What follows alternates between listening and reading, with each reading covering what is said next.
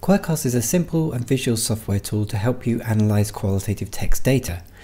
When you download the full version from the website, you'll be given the option either to create an account here to test the cloud version where the projects are stored on our own servers, or you can use the offline version here, and this lets you store the data just on your own computer. So once you've signed in, you'll get a dialog like this showing all the different projects that you've created.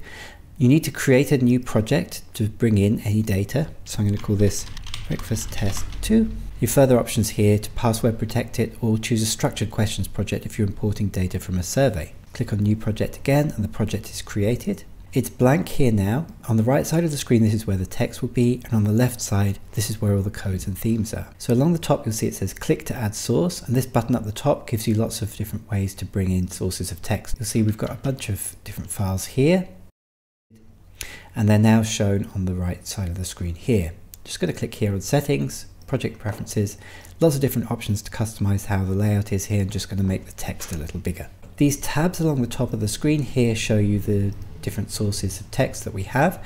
If you've got more than 3, they'll be shown in a long list here, and you can click just to select any of those. If you click here on the source properties tab, you can switch between the properties and the text of each source.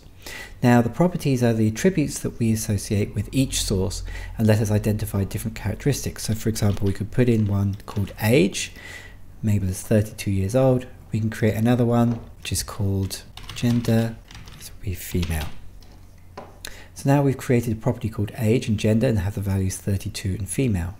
But if we click on Simon's text here, you'll see there's no value associated for age and gender, so we can use the drop down values here just to choose anything else that's already in the project, or we can create a new value here, so for example male.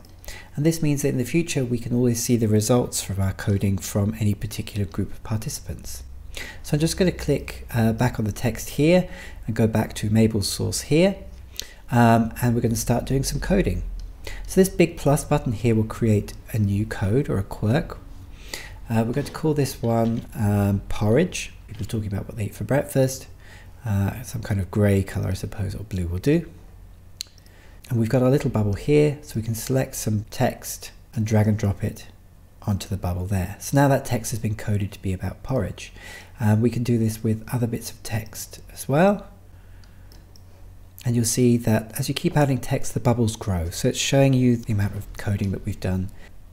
So we've also got here someone's talking about baby. So baby has porridge, so we'll drag and drop that there. And someone's also talking here about milk. And so we can drag and drop these bubbles around, keep coding to them. And we can even create subcategories. So if we wanted to say this is porridge with milk, we can drag and drop the milk bubble onto the porridge bubble like that. We can also change our mind at any time, just pull out the bubbles, and you can create groups of subcategories this way. Right clicking on any of the bubbles here will show you a lot more options. So you can edit any of the properties here, so we can change the name, we can put in a description or change the color. And now the process is going through and doing coding. So a couple of things to help you. So for example, there's a text search here. So if we wanted to look for every time somebody says the word milk, these little dots will open a little bit more of the source. Big mug of tea and milk, and we'll drag that onto the milk bubble there, so we can code directly from the text results from any of the sources. There's also a synonyms database here, which can find other alternative words. And we can also do memos. So if you press this little button here, the memo column allows you to drag and drop a piece of text onto the memo column, and that'll create a little sticky note so we can record our own thoughts here. Sounds difficult. And these will be shown wherever that quote appears in any of the searches that you run in the future. When you've done a bit more coding, it might look something a little bit like this. You can double click on any of the bubbles to see all the sources of text from them, and also the other subcategories that we have here. And we can also do queries, so we can look to see here exactly how the men in the project are saying. We can do a side-by-side comparison here with the females. So this is how we're using the properties, and we can see the differences in how they talk about diet, for example. Lots of different ways to visualize the data. So we can create word clouds, customize how they look.